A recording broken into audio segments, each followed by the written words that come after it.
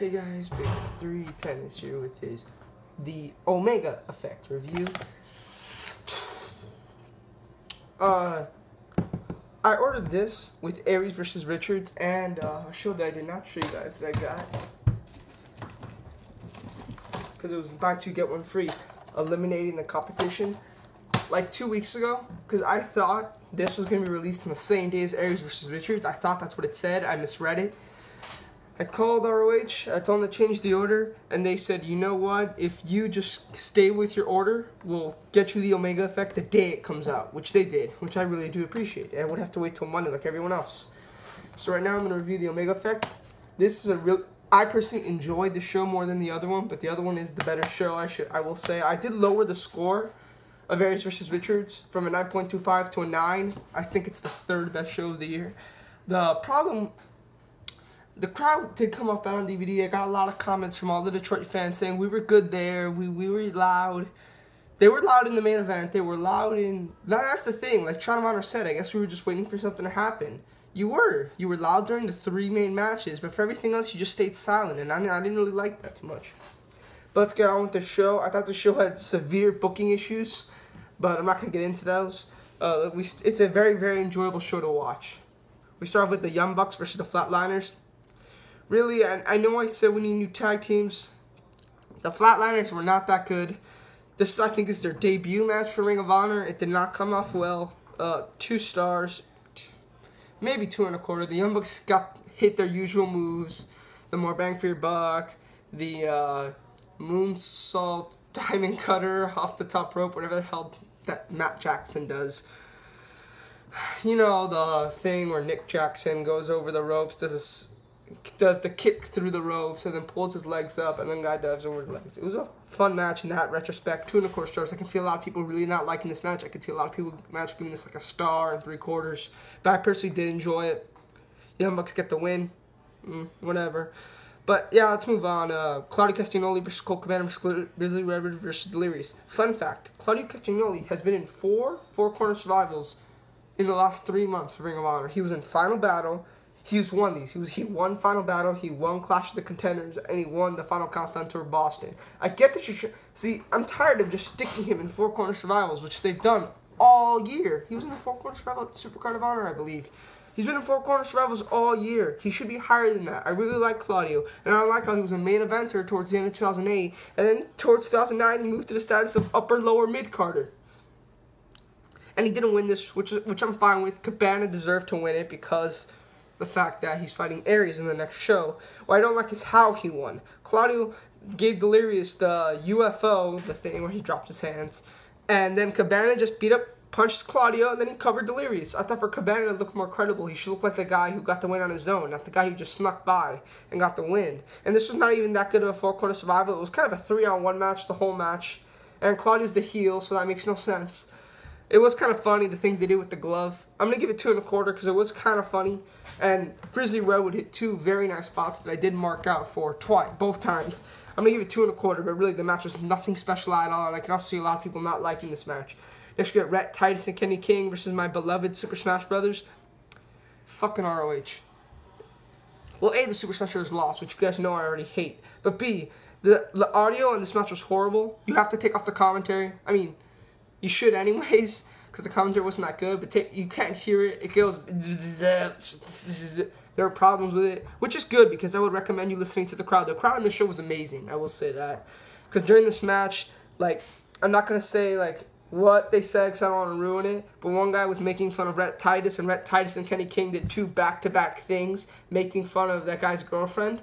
And the crowd went insane and chanted, "Match of the year! Match of the year!" Oh, they were marking out when they said, well, it was really funny. That bumps it up a 1/4 star. Super Smash Bros. Got in their offense. They showed their entrance. But they got their moves in. They still lost, though, which I'm still not a big fan of. But I understand Rhett, Titus, and Kenny King need their momentum. But here's the thing.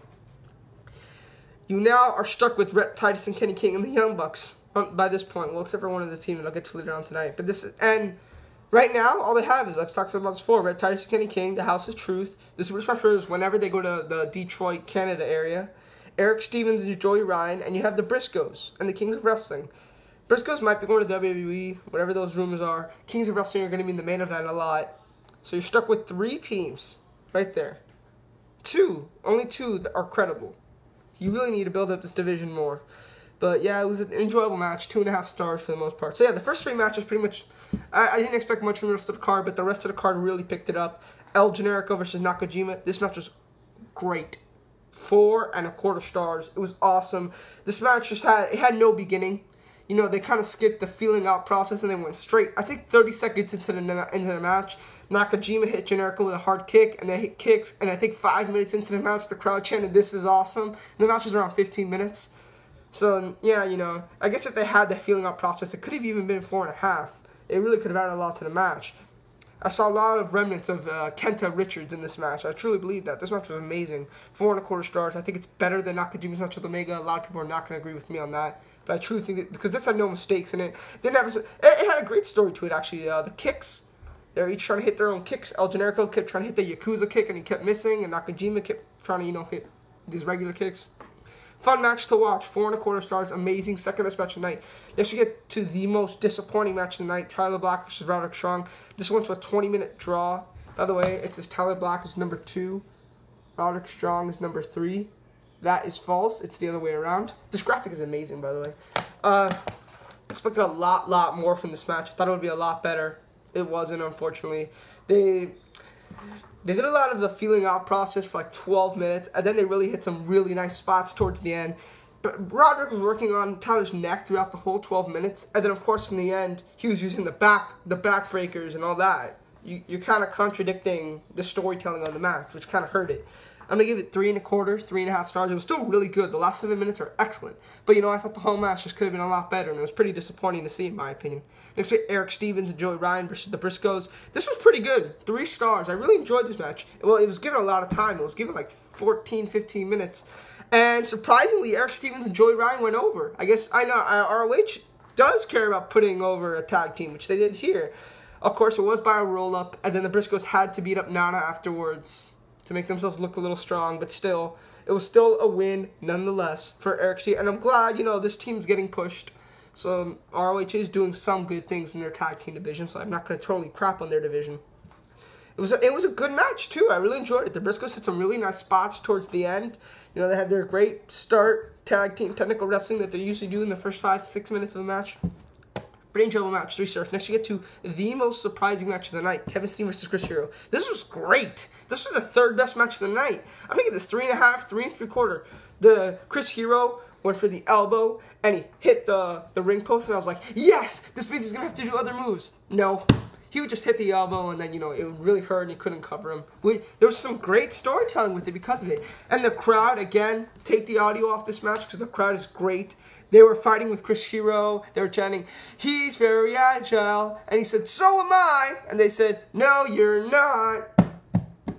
It was a really fun match. It was funny. They hit their spots. They had some great storytelling. I might even give it 3.75. I really did enjoy it. It's a really surprising match. It was really good.